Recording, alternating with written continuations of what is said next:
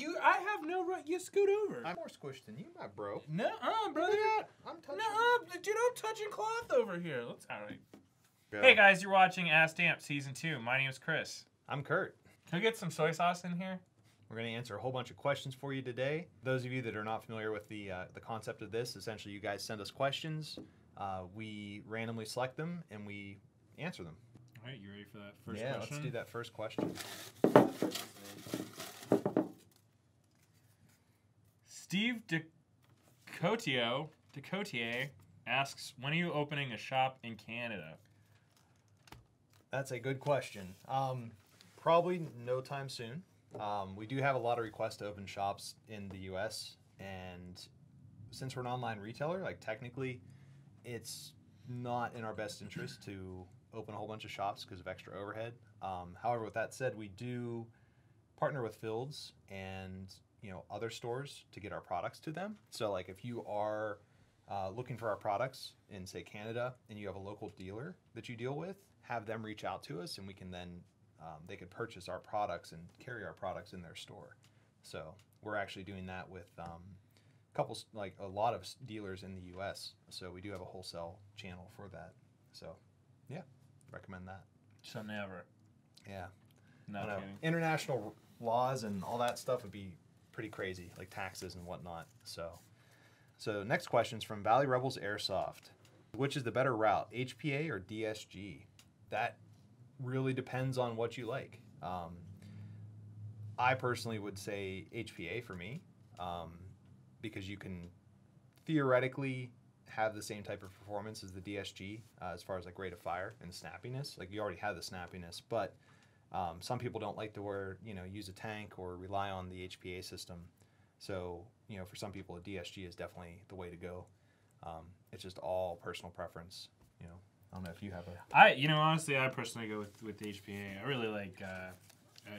I'm not a huge fan of a lot of systems in general, but the Redline, Airstock, and N7 Milsim are like to me just peak performance. As a nearly 30-year-old man, I just I don't have the time to learn new systems. HPA is just HPA dead and gone. And that's definitely a big thing with it all depends what you're looking for. Like the Milsim's awesome for people that aren't looking for rate of fire, and then obviously if you want rate of fire, go with something that has an FCU on it, and you can definitely get like 50 rounds a second if you want out of it with next to no maintenance. So don't need lasers if you hit them the first time. So good. All right. Geo22 asks, what's the best gear set for good trigger response and rate of fire? So I'm sort of out to date on a lot of the newer like DSG techniques. I've never actually went into that or built one myself. I do have our tech is actually pretty savvy with that.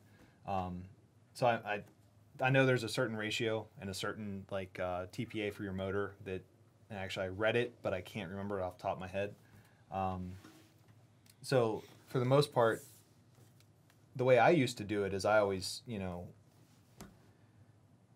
get your rate of fire or your trigger response and rate of fire from obviously a combination of your motor, your gear ratios, and also the battery you're using. So like if you use 11.1 with a very snappy setup, then you're able to get that trigger response and that rate of fire that you're looking for. So I've been sort of hearing that the SHSs are like gear sets are pretty solid with an 11.1. I was maybe talking about that last night, but that's a weird thing to think about because you're right. I haven't built an AEG. Yeah, I'm very heavy with HPA stuff, and I made that switch a long time ago, and that was before DSGs were really a thing. Mm-hmm. So what I used to do in the old back when I ran my AEGs and before the DSGs existed, I ran stuff a little differently. I would run, I would actually run a high-speed motor with a high-torque gear set. Mm-hmm. And I would still be, my rate of fire wasn't extremely high. I'd be shooting maybe 22 to 25 rounds a second tops and that would give me a very snappy trigger response, and it was a very efficient gun too. Like I would get that on like an 8.4.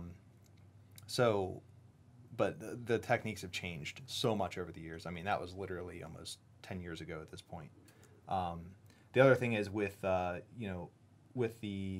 to get your good trigger response and rate of fire, you have the DSG, which is like a whole different animal because it's, it takes a different gear set, it takes a different piston, it takes spacers, and all of that needs to be tuned specifically for that setup. Otherwise, you can run into issues.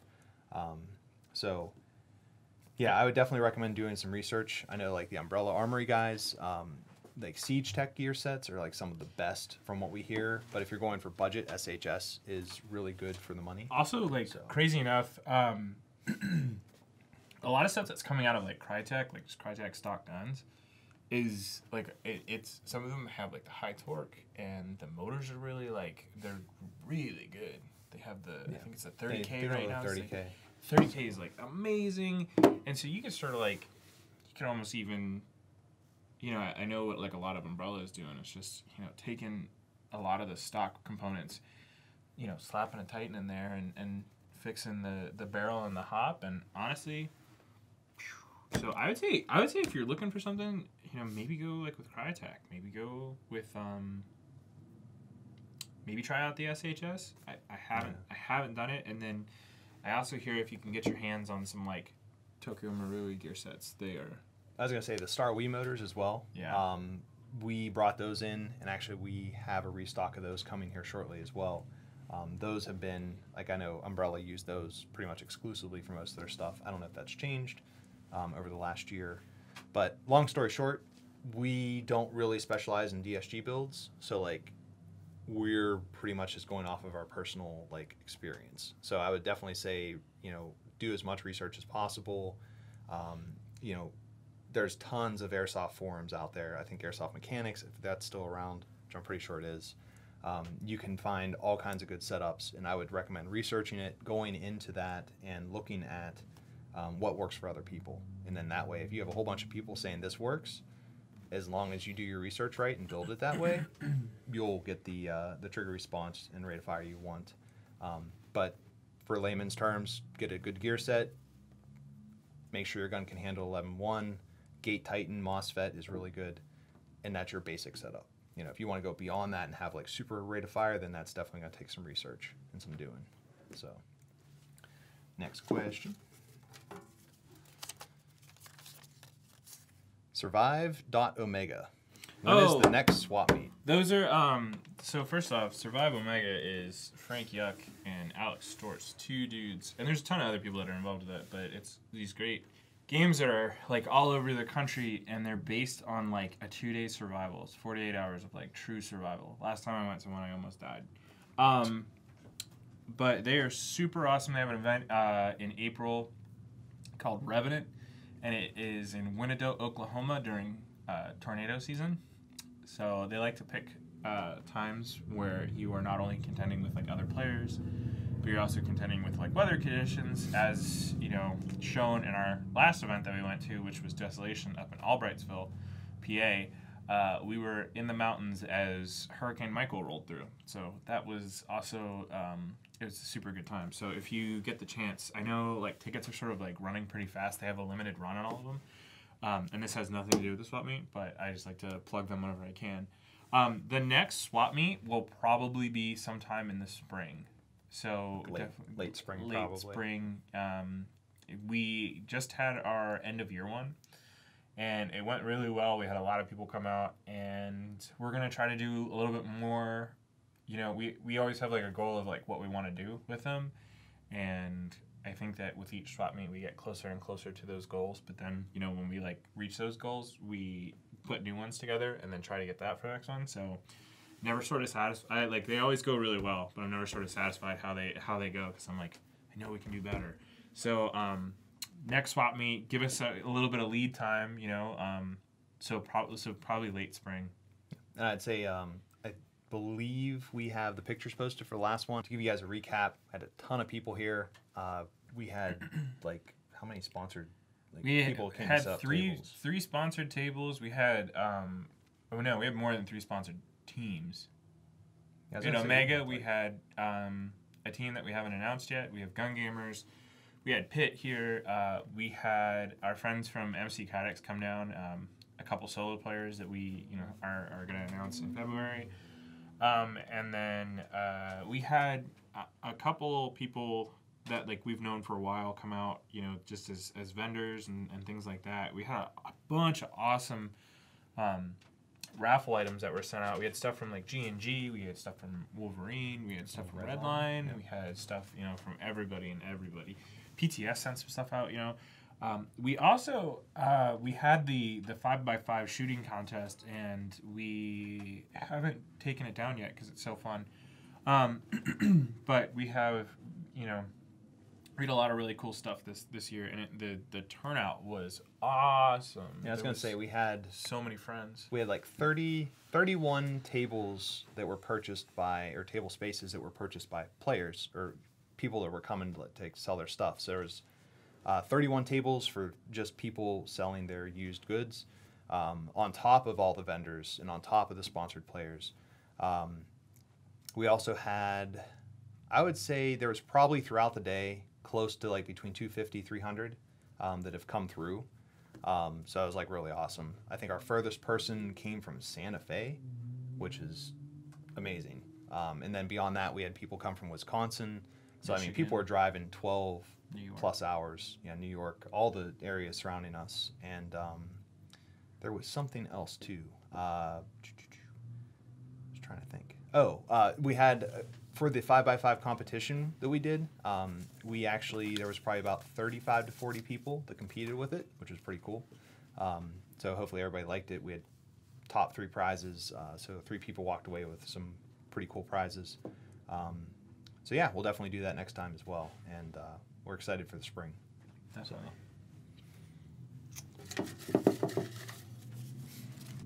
This is a big one. Eric House. You screwed your name up. It's terrible. Eric from Gun Gamers asks, what are some of the unique challenges an airsoft retailer faces when competing in the current marketplace? So this is a really good question that I so my job here is I go to a lot of different places and meet with a lot of different retailers and players and companies all across the board. And one thing that I see all the way through, like not only just like our struggle is there's a lot of, right now, we have industry trends that sort of like obviously pave the way for what everyone else is doing. There are innovations and there's changes that happen all the time, but a lot of the time you see a lot of different companies that are trying to do the same thing but better, and that's what business is. So it's really hard for us as like an airsoft retailer and producers of like, product in the industry. It's really hard for us to always keep our finger on the pulse with what's new, what's fresh, and what's exciting.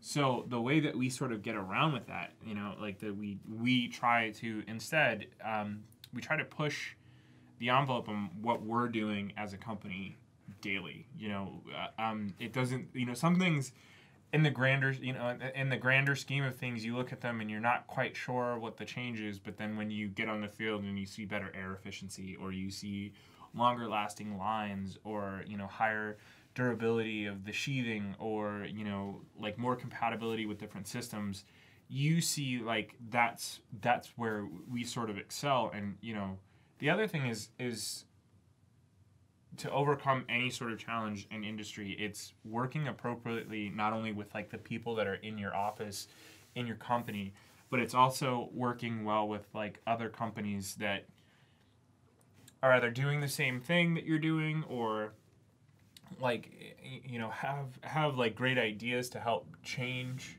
the industry in collaboration. Like, we're starting to work with like Airsoft Junkies, and we have I have a really good relationship with Aaron, and we work with like a lot of promoters. We have a lot of, like ASR, Omega Productions, and it's honestly the only way that you can really make it through this industry with any sort of challenge that you're going to face is having a solid friend group to like help you out and help out. You know, like they'll help you, you help them, and it's really just like that's pretty much, you know, there's a ton of unique challenges. Yeah. But that's how you get through it. Yeah. But one of the biggest things is, since we are such a small industry, you know, we definitely have to like lean on each other, which a lot of retailers out there, or like a lot of businesses in general, the old school business practice is like, oh, they're my competitor, I can't do that, or like we can't work together, or like they're the enemy. And in Airsoft, it's very different. And that's one thing we're trying to change on, like, from our perspective, because it's like we enjoy working with other dealers. We enjoy working with competition. You know, competition typically breeds better for the customer and the market itself. So a lot of times whenever you have people that are competing all the time, they're just like killing each other. And then what's happening is like all these stores, like, I don't know if you've noticed, but like a lot of stores are going out of business, and like, you know, over the past couple years. And it's almost always because they can't compete, or they're run out of like the industry by bigger guys like, you know, Evike or other people, you know. And then you also have the players themselves that are, you know, not shopping local. They're going to say Evike for everything. And Evike's a great company. They have everything. But it's like, if you have a small town, you know, dealer in your area, definitely try to support them. And 9 chances out of 10, they buy from Evike anyway. So like Evike's getting their cut too. So like you're still supporting them as well. But instead of just supporting them solely, you're also supporting the small guys, like the local guys, like us or Junkies or, you know, Redline or anybody. One of the other big challenges that we face is essentially censorship. Because of our industry, you know, our airsoft guns look like real guns. So when it comes to adverting, like, we're not allowed to advert on Instagram. We're not allowed to advert on Facebook, Google. You know, like, we have a lot of restrictions put on us that all of a sudden it's like, wow, you know, we say we have 30,000 followers. We put a post out, maybe 1,000 of you see it, unless we pay them. But we're not allowed to pay them. So because we promote. We're classified as a offensive material. So that's a big problem that used to not happen. So, you know, there's a lot of posts that, you know, say we put out or other retailers put out that are never seen by you guys. So make sure to always check on your local people with like Instagram and Facebook, because you probably aren't seeing what they're posting. So if you can like check out their Facebook page and their other social medias, you'll start to see other things and then be like, oh, cool, this applies to me. I'm looking for that, or I want to, you know, use that special, or anything like that.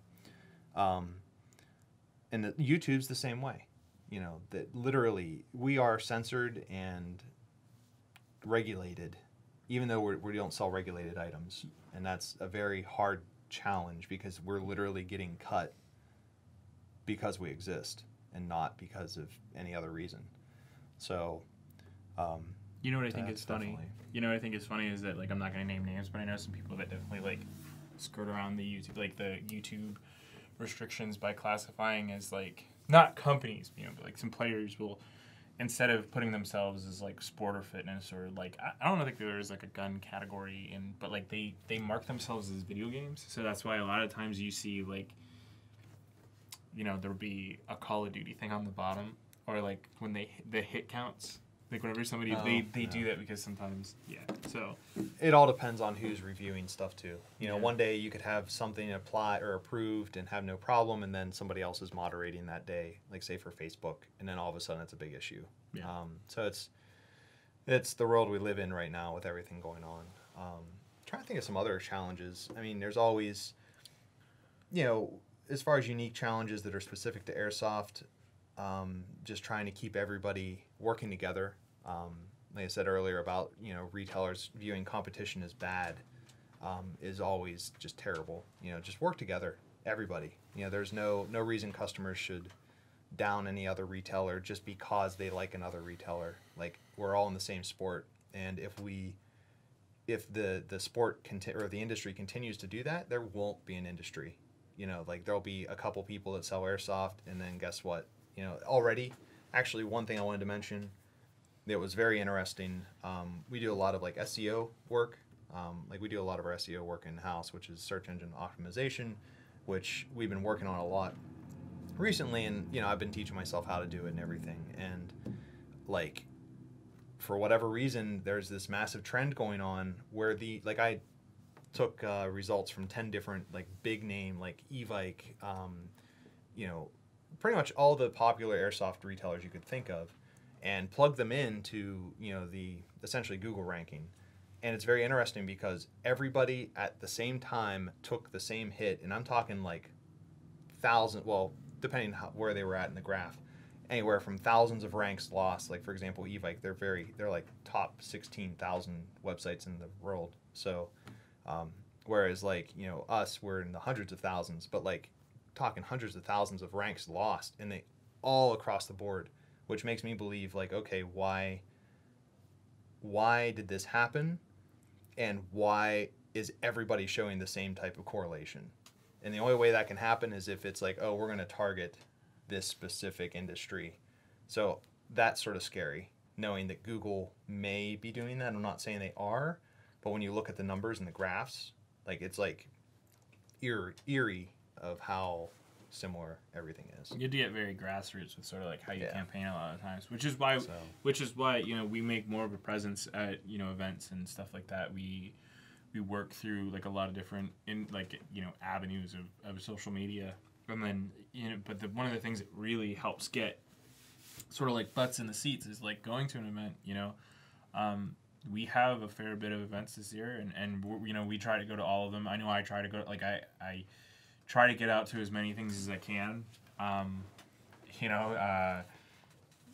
It's all about making like an appearance, because that appearance is sort of going to be like the difference between knowing about us or you're not. Yeah, so for sure.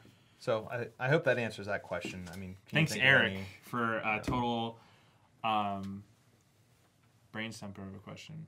Yeah. And if you guys don't know about Eric and his lovely band of airsofters, check out Gun Gamers on YouTube and Instagram, and make sure to check out their home field of River City Airsoft in Hammond, New York, maybe. So someplace in New York. But yeah, thank you, Eric.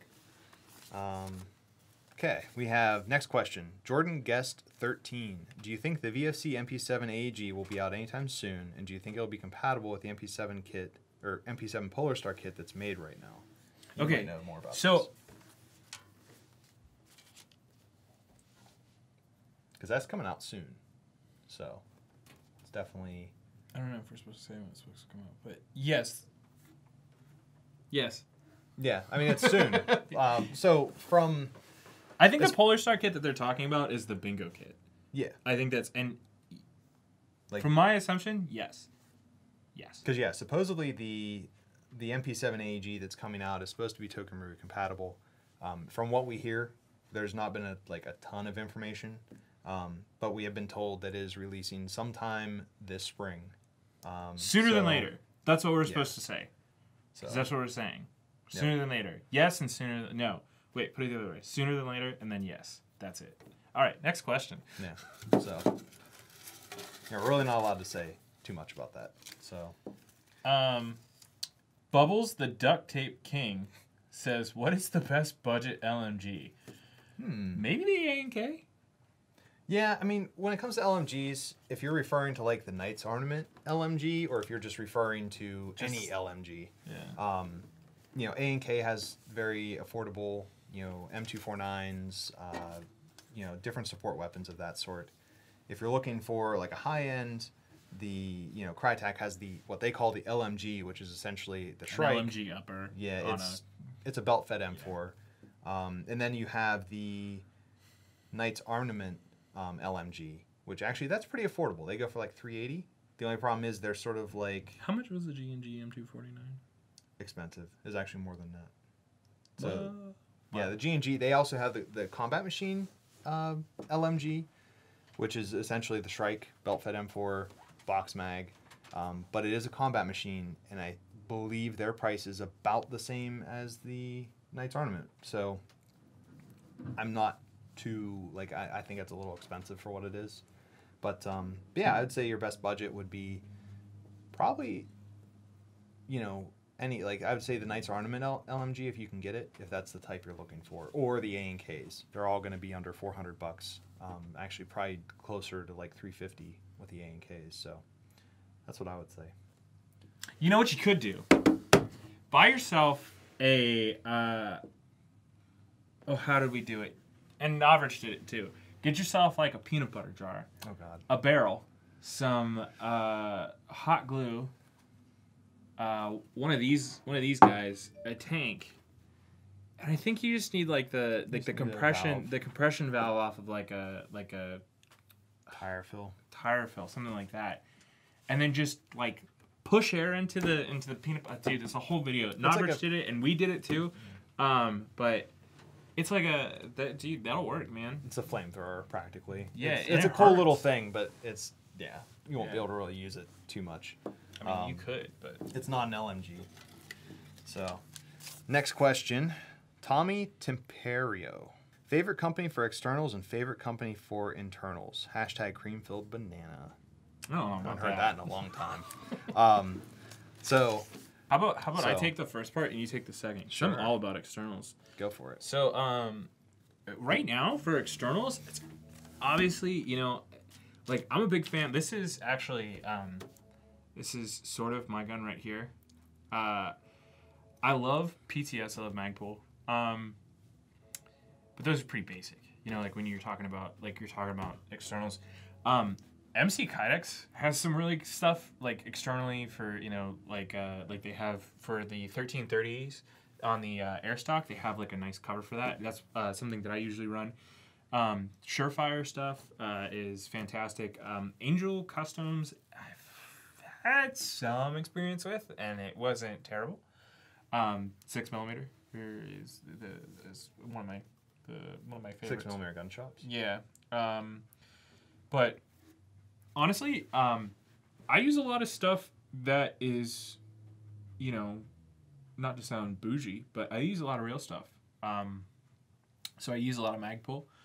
I use a lot of like the Battle Link. I use the minimalist stock. Like the MFTs. The MFTs, yeah. The MFTs, like all that stuff is just awesome. You know, if you go, like I never like to tell people like, oh hey, go somewhere else. But like sometimes like a deal is just too good to pass up. You know, on top of hitting up our Black Friday sale, next Black Friday, check out REI and Cabela's, and they got like the Cabela brand like foregrip. It's bomb, dude. It's like it was like $12 and I dropped it like with my gun and it didn't break. So, you know, that's good enough for me. But yeah, externally I would say Magpul, one of my favorite companies, and PTS.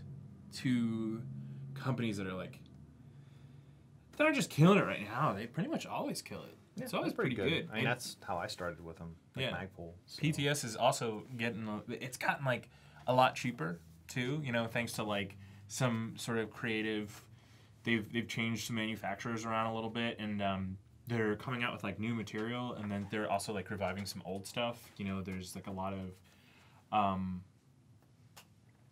their silencers are like huge. You know, the QD silencers and suppressors, they are like coming. There's going to be like a whole slew of them coming out within the next year, and they're fantastic, you know, and they're becoming more universal with like a bunch of different, you know, flash hiders. And yeah, the one thing though I would say that like on this gun, you know, especially that everybody needs, blue force gears, this little tether right here. They sell for about $10, and you know, there's like a lot of different guns that are out there these days. I use an LB. My voice keeps cracking. I use an LBX 2-point sling, and you know, it's really tough when there's like you have a gun that you really love that you can't, use the stuff that you love with it. And so Blue Force gear makes a lot of stuff that helps you do that too. Yeah, he's talking about, they call it a U-loop, so it's essentially a sling adapter that you can pretty much put anywhere, that you have like a hole that you can put the loop through. So yeah, they're pretty cool.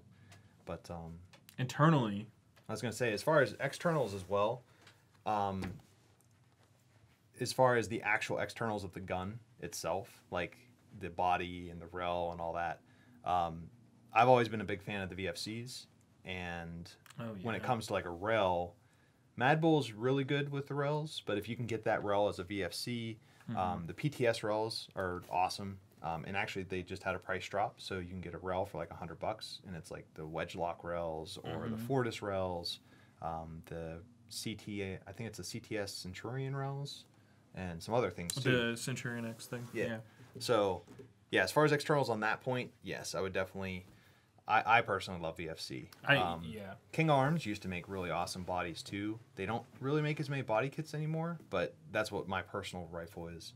From way back in the day, it was actually an HK M4D, which was like a unicorn thing back then. But as far as internals, I really, really like, for barrels, I like Orgas, PDI, Prometheus. Like, you can't go wrong with any of those. Edgy 601s are awesome. I love Prometheus gear sets. Siege Tech gear sets are awesome too. They're expensive, but they're like, I think they have a lifetime warranty. Prometheus makes great buckings, hop units. RetroArm makes some really good internals, but external stuff. Like triggers and that type of thing. Their gearboxes are pretty awesome. Hop units. Trying to think who else. There's Crytek's are like, I mean, Crytek. Crytek, the rotary hop is phenomenal. Lonex. ProWin hops. We've always had good luck with those. Laylax, which is offshoot of Promi. Yeah, I mean, it really depends what you're looking for. G&P makes some awesome externals too. I forgot about them. What I think is funny is that whenever we go to an event and you have like because you have like a lot of older guns that like you have some like kits that you've squirreled away for years and years, and people always come up to you and like, yo, where can I get that? And you're like, yeah, you can't. Yeah, they don't exist. And then I'll get like an insurge of people being like, hey, I saw this guy at this event and he had a Knight's Armament front end, and I'm like, damn it, Kurt. Yeah, I have a Voltor CASV rail on my gun and some other stuff. I usually use like real manufacturer stuff on my, like whether it's Magpul or Voltor or anything of that sort. So, but yeah, hopefully that answered your question.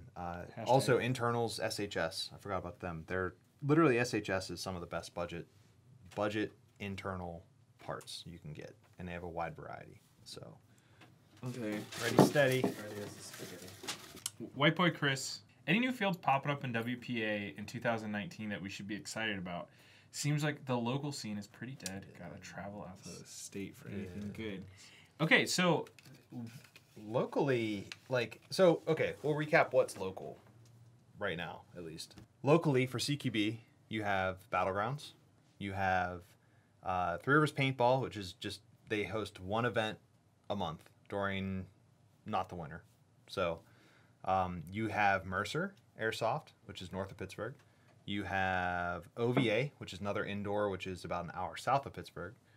You have PA TAC does games in Ohio at Battlefront Paintball. That's about an hour and a half west.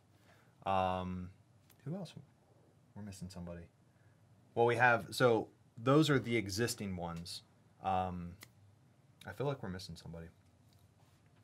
There are some, like, those are like the most notable ones, I would say, because there are other groups. I think Urban Assault does like a. Well, they haven't even started once yet. in a billion years they do one. Yeah. So. There's Orchard Valley Christian Academy. Does an event every so often. Christ Church at Grove Farms. They do one as well for their youth group. That's one I was thinking. Yeah. I just messed it all up.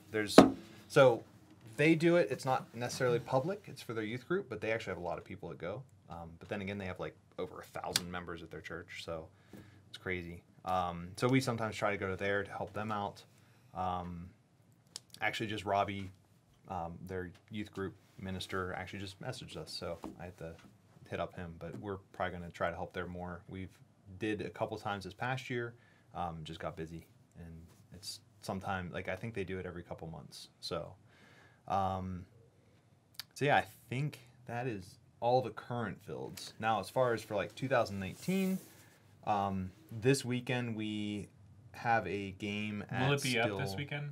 I don't think this will be up this weekend. What? So I think this will be up next Oh week. yeah, sorry. So what we're doing this I guess what would be this weekend past. Yeah, so essentially when you see this, it'll already have happened. But this weekend, before we filmed, or before you guys see this, this upcoming weekend, we have an event at Stilltown Paintball, which the owner of it reached out to us and they wanted us to do an event there and to bring Airsoft to them. And he just took over the field this past fall, so like it's a very paintball field right now. But he actually owns a pallet company and is willing to build anything and everything. So we actually gave him like a design to go off of, and he's looking to make an entire city. And he has a lot of property. There's a lot of open property that we could convert to cities, and it would actually, if he does it, there's like over 100 plus buildings that like on this plan. So if he'd do that and finish it, it'll be pretty sweet. So we're having this event to sort of like introduce people to it and introduce him to Airsoft in general.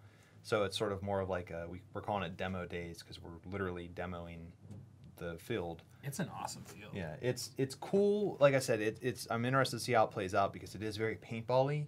So to see how that transfers over before anything's built. So like that, by the end of 2019, that field could be a massive local field. It's 20 minutes from us, or 20 minutes. It's like within Pittsburgh, practically, very close. So, so that's happening. There may be some other paintball fields that are looking to do Airsoft as well, and they're sort of trying to decide what they want to do with that. Other than that, I mean, that's like all I know about, or all I've heard about. Yeah, there's some stuff that's like, that's opening up in. I always forget which one's the Cincinnati is like really far from us. It is. Cleveland's closer, right? Cleveland's like way closer. They're both pretty far. Oh, well, yeah. If you want to go for a real drive, Odin's Paradise, but there's also, I think like 2 hours is like Cleveland or something. But Cleveland has like a new field opening up that Lane Russell, the BB Warrior, is doing a lot of events at. Lane Russell, the BB Warrior, is doing an event up in Cleveland. He's got a couple within the year. So like there's, like obviously around Pittsburgh, there's a weird,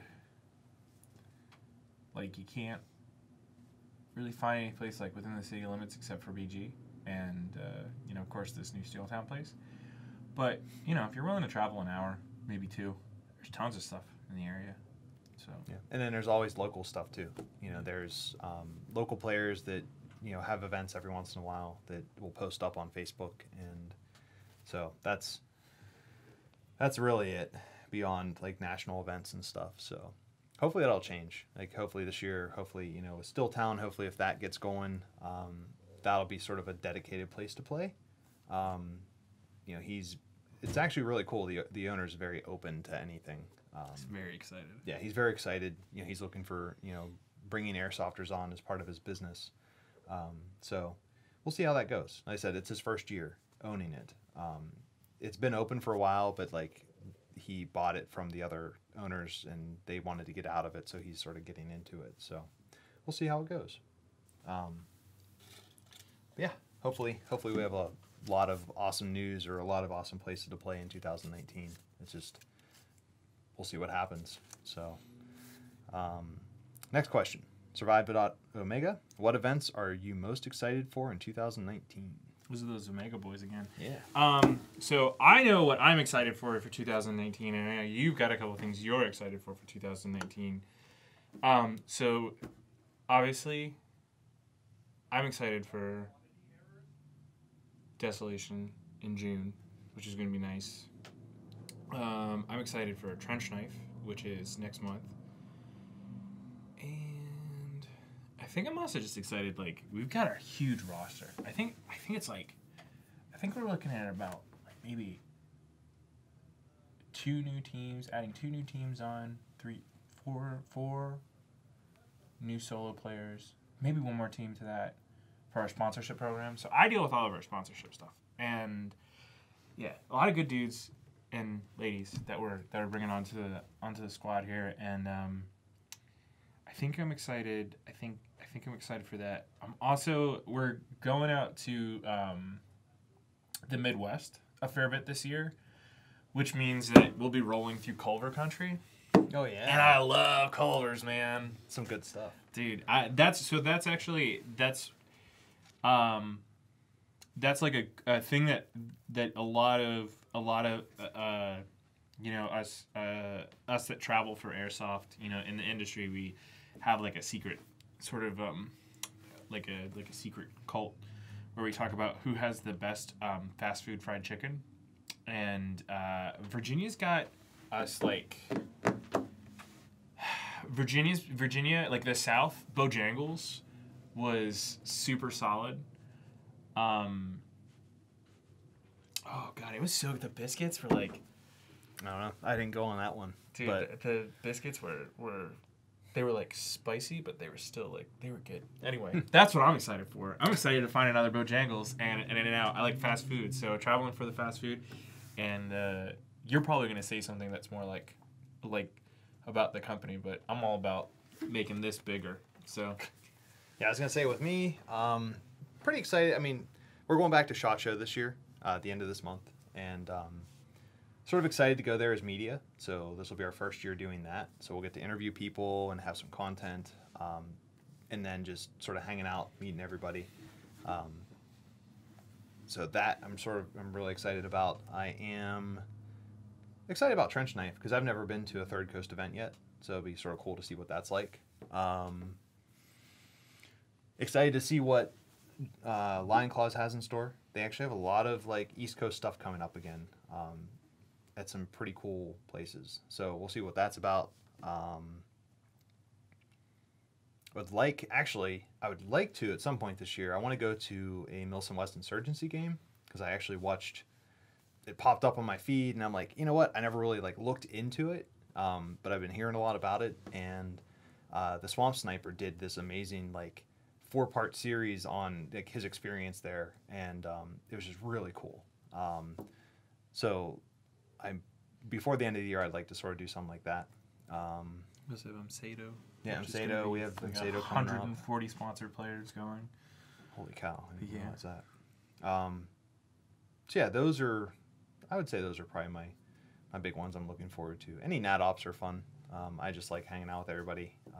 Especially now that we have like the sponsored guys there, it's really cool because we go and it's like we have family there, and get to hang out and just have fun. So. Kurt really likes whenever we go to we meet up with DH6 and they have macaroni salad. Oh yeah, they always cook. So yeah, they do. From DH6, one of the guys on the team, his wife makes phenomenal macaroni salad. Like I had a bunch of it and I was really bummed out that I didn't get to bring any back. But okay. I had so much of it at that party. And I was like, because they were like, oh yeah, there's like, we put a bunch aside for Kurt. And I went to a Christmas party and they literally made Kurt like a big bowl, and then I had to leave it because I didn't have a refrigerator in my hotel room, and so there was like a little mishaps, and then sad face. Yeah. So yeah. So I guess that's pretty much all those. We'll probably move on to the next one. We have a lot in there still. Oh, Levi Lacrone. If you guys don't know who Levi is, he's part of ASR. There's 2 guys who really spearhead Airsoft Republic events, and they are sort of like bringing big NatOp and like super cool function to games in the Midwest. So keep an eye out on them. Airsoft Republic, I think their first event this year is Sleepy Hollow, and it's a completely night-based event. And if you guys are in the Des Moines area, make sure to head on over there because we will be there. We'll be vending and we'll actually be role playing on the streets. Favorite event you've ever been to? Oh, there's a lot of questions on here. Holy cow! He asked. Well, okay. Let's get on the list. Okay, so Favorite event you've ever been to, piece of gear you wish you had, piece of gear that you use. Let's go. So, okay, favorite event I've ever been to, it was probably the first time, I think it was like my first Irene, because it was the first time I ever saw anybody using a vehicle for like airsoft thing. And then there was that, like, I remember you being very adamant about, like, this was years ago, like maybe 12 years? Oh, I don't know. A little bit, more than a decade. You were like, bring Nutrigrain bars with you. Oh yeah. And I was like, why? And then I got like a bunch of guys just like, they were like, we're gonna kill you unless you give us like food. And I was just like, oh, here it is. And I'm just like pulling out stacks of Nutrigrain bars to like, you know, they let me go. Yeah, back then there was a lot of role play. So like, you know, one of my first things was Northern Wind. I think it was off Northern Wind in New York, Ransomville. It was like a National Guard base of some sort. But you know, that was probably that was like my first nat op I've ever went to, and it was very cool because it was like, you know, they had this whole NPC element or this role play element, and you know, we had to go in and like, I randomly stumbled upon them with me and my buddy, and just the stuff that they had us do, you know, like they disarmed us, they took us in a room, they interrogated us, and like, we had no idea what was going on. You know, we didn't even know that was part of it, other than we needed to control this town. So we like persuaded them to let us in there, and like that's one of the ways I was able to do it. I was able to give him like some of my food and promise him things, and it was really cool. So that was like my first event that I was like. You didn't tell me you didn't tell me to like ration it out though, so I gave him all of my food. So yeah, like... depends who you're dealing with, but yeah, I would say beyond that, Irene was always fun. You know, just having it at Zussman, the amount of pyrotechnics was just awesome. And probably my other favorite, maybe playing in the mall at Wisconsin, or in Wisconsin. What was it, Wilmington? Or was it? It's like Northridge Mall or something. Something like that. So I was there twice, and that was really awesome. So there's like a mall around here that they're trying to get to do in there. Yeah, that'd be cool. Fingers crossed. So next question: piece of gear you wish you had. You know, I don't know. That's because I pretty much have everything that I want. But I guess if I had to pick one, it'd probably be a pair of combat pants that fit the way I want them to. I always end up like tailoring out stuff because I don't like the way, like, I know some people come in and they expect their combat pants to be like skinny jeans, and I don't. But like, as long as they're not getting caught, you know, I like them to be a little, you know, fit friendly. So I usually end up going like either a size down and then like taking out the waist, the old pregnant lady trick, throwing a little elastic in the waist there, or I take in the leg, which I'm super bad at. But yeah, probably just like a pair of combat pants that fit, and then like one of those like the admin pouches, but you can put your mags in them. Okay. So yeah. So for me, piece of gear that I would love to have, I usually run green. So after having a pair of multicam like Cry combat pants, I would love to have an actual pair of Cry Woodland combat pants, but like you're talking like $800 with a ripped crotch on it, like with like Special Forces blood on it or something. Like and they go for that much, and like it's insane. So I'd never spend that on a pair of pants that's like beat up. Have you ever tried the LBXs? I have not. So, well, actually, I have LBX, just not the Woodlands. They're fire, man. I don't know. I love the way the Cry fit. It's my favorite pair of combat pants. But beyond that, I really wish that I would have the ability. This is gonna be funny. Like I wear boots. I wear like Lola's or Original SWAT. Oh my god, I know what you're gonna say. But yeah, I would love to have, like, if they made a boot toe shoe, like that'd be freaking amazing. Because I love toe shoes. I mean, I've been wearing them for like 10 plus years now, and I have them on right now. But the one biggest problem with them is they are not waterproof. They did make waterproof ones, but they're not available anymore. And on top of that, like just the idea of running through the woods or dangerous environments where, you know, having boots on is definitely safer. I would you know, probably not wear them. But they are great for CQB. I love them for CQB. You know who wears toe shoes? Who? My mom. Really? Next question. Piece of gear you use most that is most underrated. 2 words. Gut flap. Engage Tactical made me a special gut flap that had like a little bit of Velcro, 4 setups for glow sticks, and I get chem lights before I get torn apart on YouTube for that. And then it has a little pocket for that I use for cigarettes, and I can keep grenades in there.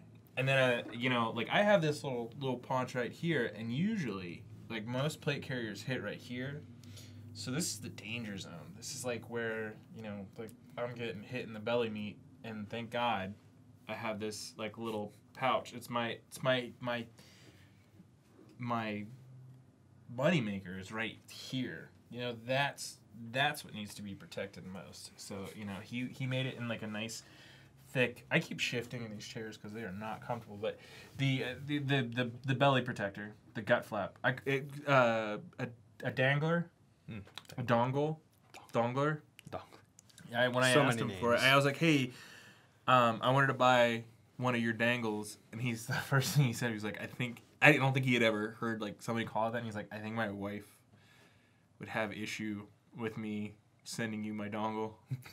And I was like, all right. So what about you? So, I mean, like trying to think of it, and probably the one thing that I put on all my stuff is going to be a Magpul RVG. I was trying to think, and I'm like, what do I use the most? And it's like, looking at all my rifles, like all of them have that. And that's like, if I don't have it, I don't like it. So I would say probably that piece of gear is the greatest because it allows me to use, like I'm not a big fan of angled foregrips or anything, but I use that as sort of like a hand stop, and I sort of use a, you know, when I grip my rifle, it's like I half grip the grip and I half grip the rail, and it's just very easy to transition and do stuff with like that. As far as like actual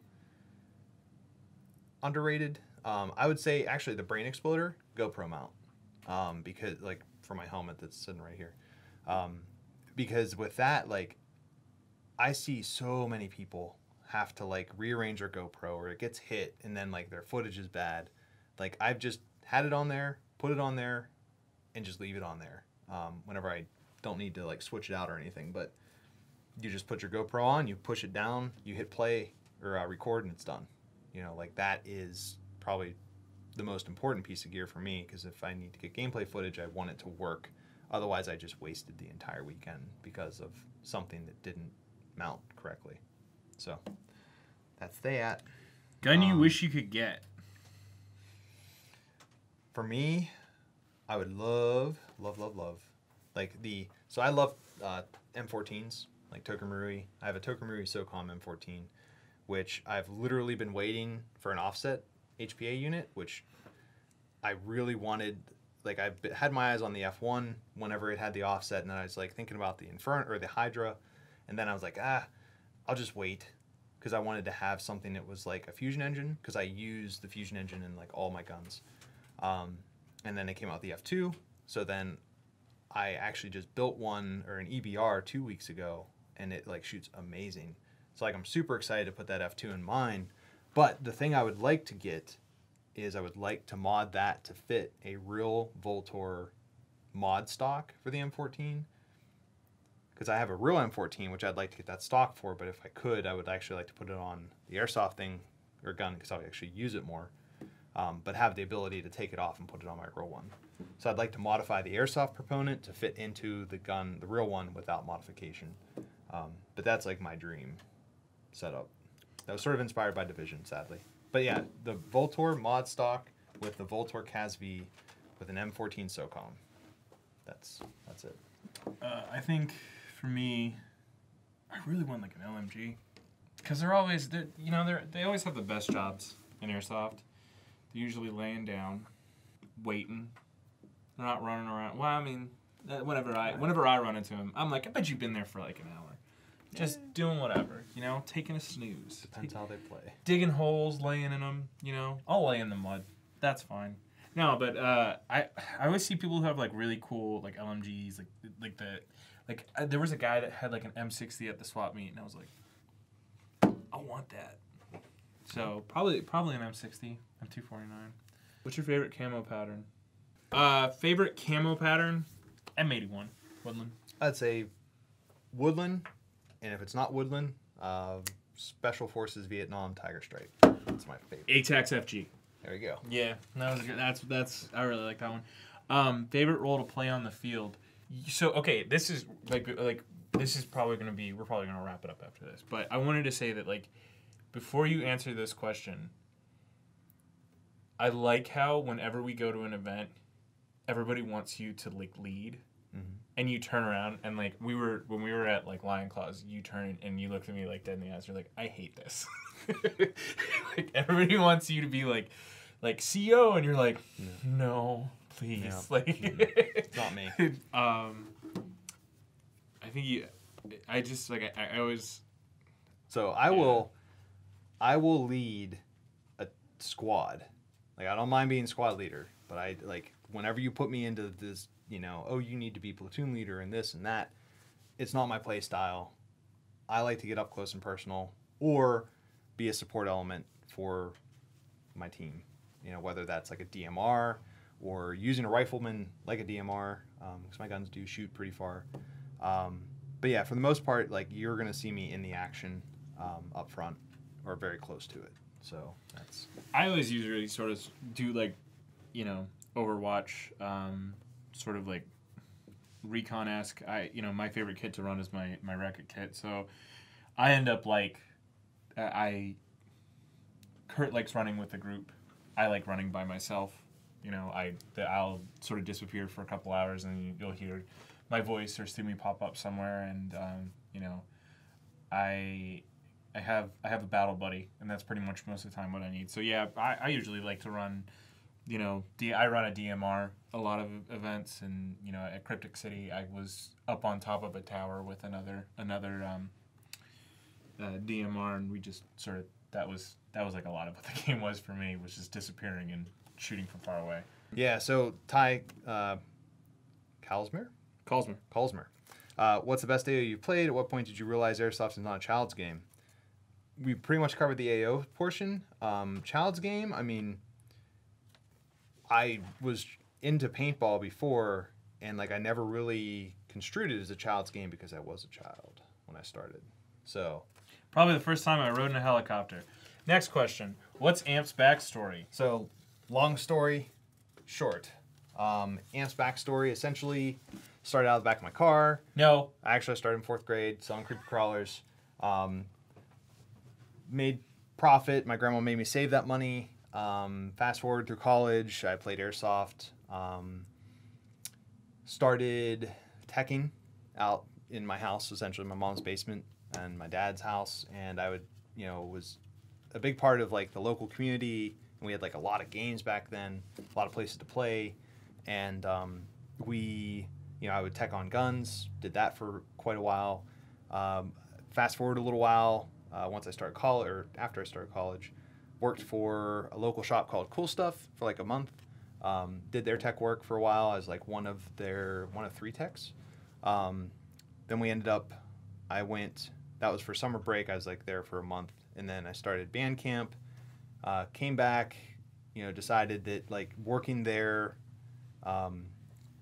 essentially I wasn't able to work there and go to school and also play Airsoft. So I was like, okay, you know, so I took a step back from actually working there professionally, went into, that's whenever sort of like Amped was born, because I was like, I'll just do this part-time, continue with the teching stuff, because I had a lot of customers requesting special parts for the tech stuff I was doing. And then also the games I'd go to, they would request, you know, BBs and magazines and that type of stuff. So I started buying from Red Wolf, set up accounts. I had Paul and Merc, which Paul's still in the community. Merc has been sort of in and out, so I haven't talked to him in a while. P. Yeah, the M and the P. So like Amped Amped sort of get that P someday. Yeah. So Amped actually stood for Angus, Merc, Paul was the first 3 letters, and then essentially that went on. Merc decided to get out. Paul was out of the sport, back in the sport for a while. He actually came back to work for me later. He got back out of the sport, and then he got back in, and now he's working with Battlegrounds. And pretty much through that whole time, like I started out of the back of my car. We'd always go to events. Pretty much from 2007 to 2010 was completely mobile, out of my base, like my mom's basement practically. And then in 2010, we got our first retail shop, which was on Library Road. I used that money from my creepy crawler savings to put the down payment for that, so that was cool. Thank you, Grandma. And from there, we essentially just grew. We started buying different parts of the building. Like we actually, by the end of our time there, we had 3 suites of the building, so about like 5,000 square feet. We started with 1,500, outgrew it, and then we decided to find where we're at now. Moved all of our operations over here, kept both like our operations here, the store open there. Did that for a year, and then we decided to make the store here, consolidated, shut that down over there, moved everything here, and then we've been here for the last 3 years. And we obviously started doing online sales as well, which that's like sort of what we're known for with HPA and everything else. So that's sort of like the very, very quick history of like point A to point B. And I showed up some point, and that was it. Yeah. So there's a lot more too. Like there's, we were involved with like an indoor place, and there was, we got involved with HPA. We went from teching to HPA style stuff, and then went to online, and then just everything went from there. So, but yeah, if you're ever, I know that's from Josh McNeil. MC Kydex. Yeah, MC Kydex. So like if you're ever around, like I can tell you everything. So Chris Levy. Pros, cons, and expense of running different types of platforms, AG versus gas versus HPA, cost not getting into it, but upkeep, parts, etc. Probably the least expensive. Like if you get into it and you're like set, HPA. Probably the most expensive would be gas. Yeah, I mean with gas, you're looking at an expensive platform to begin with. The magazines are super expensive. AEG can definitely be expensive with upkeep later. Mm-hmm. It's less to get started. HPA is more to get started with less upkeep later. Yeah. But yeah, I'd say gas is probably your definite like most expensive. So, but you also get the most realism. Yeah. So. Do you hope Magpul PTS returns, and at least for the PMags? Funny story. The PMags are probably never going to return from PTS at least. However, we did just sign on with Murder Mags, and they are pretty much the PMag. Like if you look at them, they are very similar to the PTS PMags from before. So we'll actually have those coming in. So definitely check them out. Wait for, like, if you want to buy them through us, wait for our announcement. We'll definitely put it out there. But those, I'm sort of excited to get those because they look nice. I hear they perform very well. And I actually have some of the Gen 1 PMags from PTS, so I'll be able to compare them. But yeah, I'm definitely excited. Lane Russell, what barrel and hop-up should I put in my Polar Star build? You don't. No, well, actually, I would say go ahead. Just do it. Just do it. We don't mind barrel questions. Yeah. That was always a running joke before. But so like with a Polar Star, our go-to that we've been doing forever and ever, is essentially a Firefly or some sort of flat hop nub. We use a Promi Purple, although now they have a Promi Blue, which is a pre-flat hopped bucking, which actually works really well. I put that in M14 last week. For an M4, we usually go with ProWin. However, there are also retro arms. There's the Prometheus chambers. There's Lonex, and actually the Max Hop, which we're going to start carrying as well. I hear great things. I haven't gotten to test it myself. And then as far as barrel goes, it's completely up to you. The 623 is nice. If you want more efficiency, you can't go wrong with the PDI 601, Promi 603, Edgy 601, Orga 605 or 613, any of those sizes. And also don't forget barrel or rings because that locks everything down.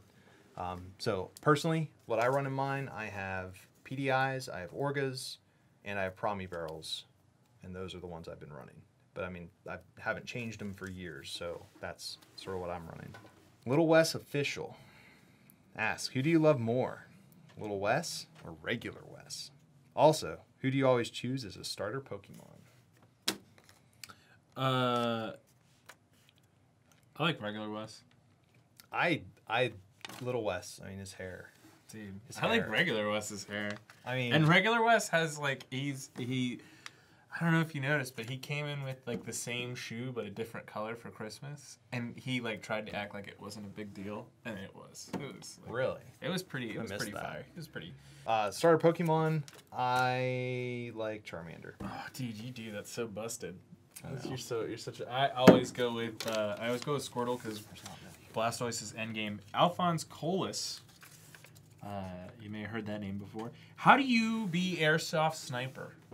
Just like that. You buy an LMG, you put a Polar Star in it, and you just go to town. All right. For serious though, if you are looking to be an Airsoft Sniper, there's definitely options out there. Expect to spend money though, because like you can get like a starter sniper rifle, but it's not going to be glorious unless you really, really, really, really like using bolt actions and not having the range you think you should. But if you are looking for stuff, I know like Novrich, like he has his SSGs, which actually I've seen them, and they actually shoot really good. They're pretty solid. They are expensive, but for the price, you do just get it. Like, it's ready to go. If you're looking for cheaper stuff, Tokenru VSR 10s are, like, godly. They have a lot of upgrade parts for them. Slam bolting that boy, and you HPA'd that, John. You could HPA stuff, too, but that's where the price gets up there. So that's the way to go about that. What is the best body for AR-15 for project with Polar Staff F2? Polar Star F2. What is the best mid caps on the market right now? This is actually from Mark off Mihail. So best body for AR-15, especially if you're going with like a Polar Star or any other HPA. VFC. Yeah, they're made for VFC style bodies. So I would say VFC. You can also do GMP. And G&G bodies also work as well. But if you're looking for full metal, I would say stick with the VFC because they drop in very nicely. And best mid caps? So that's a tough question because you and I both use K120s. Well, but you use the ones yeah. yours have mag springs in them, and mine have maple springs in them. Yep. So straight like off the market stock, like boom, bada bing. It's the Amoeba mags, the one with the built-in mag pulls into them. They are awesome. They're expensive, but they're awesome. Also, the Elite Force mags are like they feed really well, and they're you know, inexpensive. But straight up, if we're just gonna like be like, what's the best mid cap on the market? The EPMs, PTS EPMs, you just can't beat them. Andy Pitlack, Prometheus is the best barrel manufacturer. Changed my mind. You're not necessarily wrong. Yeah. Promi for a 603 is your run-of-the-mill. Everything is good about it. I personally like PDI 601s. I really like their stainless. However, their hop window is a little small. Josh Torres says, how to expand the grow of Airsoft and help your community stay positive and healthy in numbers and attitudes.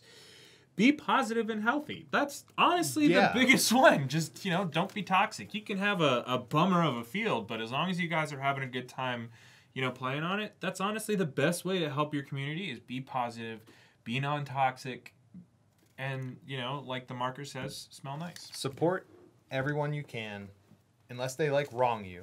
And if they do wrong you, never let them forget Make sure, if you have an issue, go to the people that you have the issue with. For example, if you buy a gun from us and say, you get it and it's something's wrong with it, it doesn't work right, come to us. We'll make it right. We'll talk to you. And instead of, a lot of times what will happen is people go straight to the forums and Airsoft sucks because this gun's broken. And it's well, no, this happens to everyone. We literally get brand new guns out of the box. We pull it out of the box to show the customer because they're ready to buy it. And it's oh, wow. Okay, it's broke. This is a brand new gun out of the box. Okay, we'll go get you another one. And then we have to literally RMA that back to the manufacturer. And sometimes you don't find that out until you literally take it out to go over everything with the customer. So that's not our fault. And, but when that happens, we make it right. So just remember, the more people that paint Airsoft in a negative light, the less people are Wanna going get to into play it. it or want to get into it. And a lot of things are easily fixed by conversation. We're here to help you. And other retailers, they don't want to like piss you off. They want to help you. So like if you have a problem, make sure to talk to them. Because that just kills all the drama, and it's just way better that way. It's pizza time. Go for it. Do you find it frustrating when a company only puts out, and I want to answer this one because I got a really good answer. Only puts out one variation of a model, an example being the VFC Cybergun MCX, since the real one has hundreds of configurations. No, because you know why it has 100 of configurations is because people make those configurations themselves. What is awesome about Airsoft and VFC and all, every single industry that is, out in the world is that it relies on people like you to make it better. So if you buy a VFC, this is a VFC. This is not how we bought the gun. That's not how the gun came. You can make it into anything you want. You just have to either find somebody who can do it for you, or better yet, learn how to do it yourself. Front ends, mod kits, everything, everything and anything can all be swapped out and changed. So, you shouldn't have, if you want a special gun, you shouldn't have, stock anything on it. Make it what you want it to be. This is Play-Doh, clay, whatever, metaphor you want to use. You make it what you want. That's why VFC doesn't go, huge lengths to make these 101 different specialty kits, because they know that there are like so many different brands out there that you can add on to there. You can make your own personal weapon. There is one gun for every 11 people on the planet, and there's so many different brands that fall into that category, So like, how can you expect a small budding industry to make every single gun that every single person wants? You can't, but they'll make you the platform so you can make it yourself. Next question. Okay. Josh McNeil asks, where did HPA start? How are companies being proactive in making new innovative AEG designs? So, funny story, HPA actually started in 1980-ish, somewhere in the 80s. Tokamarui introduced their classic rifles, which they actually ran on green gas tanks that they attached to the gun, essentially. It's, as far as I can remember or recall, they had some weird things, but they were gas-powered airsoft guns before the AEG came out. So Tokamarui was the first to actually do the AEG. As far as like current HPA, Polar Star was the first one. They actually came out with the Fusion engine back in 2011-ish, 2010-ish. And that's sort of where we jumped on with them. And then since then, you have Wolverine, you have Vulcan coming out with them, you have Redline, you had ProTech, which they're gone. And there's some overseas companies like the Mancrafts. Yep. There's a couple other smaller ones. Proteus? Yeah, I've heard something about that. But like, there's like very small niche things that aren't exactly mainstream yet. But as far as how are companies being proactive in making innovative AEG designs, they are actually moving towards trying to get recently they've been trying to get like the full recoil realism that you would get out of a EBBRs. GBB, like a gas blowback, into an AEG. There's so the like Tokyo Marui, there's the KWA, there's GBLMS. the PTS, GBLMS, yeah. There's a ton of different, electric blowback, recoil, shock style, guns that are coming out now. But then also, there's a lot of different companies that are, like you look at Titan, like the Gate Titan is a way to build, rate of fire, and it's honestly, it goes down to the whole like question about like, VFC, how, like, does it frustrate you, blah, blah, blah. It's not, they're giving you tons of things that you can put into your gun to make it just, Yep. shoot lasers. And on the note of HPA, I don't know if it was meant to say making new innovative HPA designs, but No, it was you know, to compete. yeah. But with HPA, you have all the people like Polar Star, Wolverine, Redline, like they're all coming out with their own unique like solutions to problems. Like for example, Wolverine come out with their CO2 race stock. Polar Star's on the verge of releasing their 4,500 psi tank stock, which is gonna be pretty sweet. It's gonna be pretty awesome. They have some other stuff that they're announcing at SHOT Show. You have mechanical versions of HPA stuff that is completely, it doesn't rely on batteries. all kinds of stuff. And every new company that comes out, or existing companies as they compete with each other, come up with solutions for new or old problems with new things. So, is there one more question? Last question. Brayton asks, what are your thoughts on Mirror, Airsoft Republic, AMS, Milsim West, and other national and local event organizers? And where do they fall in beginner level to expert? So, here's the thing. Right now, a lot of people that are doing events in the United States have been in the circuit for a while. So, there's really no such thing as like a beginner level, event promoter, because if you're getting like any sort of notoriety, chances are you've been doing this for a bit. But what I would say, some of the top ones that I really enjoy going to is Milsim West, ASR, AMS, MSATO, Lion Claws. I think they're a fantastic group of dudes that do, amazing different games. And then, there's some stuff that like I really love doing Omega Productions because I like the danger aspect of it. Sort of categorizing a lot of different companies in this sort of like niche of like, oh, I like this one more than I like this one. It's really one of those things that, you as the consumer really has to like go out and view on like YouTube, watch gameplay videos, check out reviews left and right, or just straight up go to them. TCA has always had this super awesome inclusion as to like what you can do. And I saw somebody cut through a wall with like power tools at one of their events. There are events that have like helicopters, and there are events that have like actual like on-staff military personnel. Like Milsim West has a full, their cadre is all, military, like either current or an active military, that really enhance the game. Mirror Tactical always gets like awesome fields, like awesome locations. Airsoft Republic, the same. They have awesome fields, and they're a great bunch of dudes, and they're like new and fresh, and they're available to like people of all different, like skills and abilities. So it's really, it's really hard for us to go straight down a line and be like, this is better, best, like we'll leave that to Olive Garden. But to be honest, it's really up for you to decide. And the only way that you can do that is by getting out, going and playing, and just doing the research on your own, But I will say, obviously, you can listen to us, or you can go do it. Go do it. Yeah, so. Because definitely it's 100% player dependent. Each one of those offerings, like everybody that puts on events, they have different styles in the sense of their time. Some, like for example, Milsim West is like 48 hours. You have the Lion Claw games, which usually are like 3 games throughout the day at different times, but you also have breaks in between. AMS is very similar to that as well. Mirror is similar, or oh my gosh, ASR is similar to that. And then you also have like the survival aspect games, which are like very immersive. So like definitely try everything.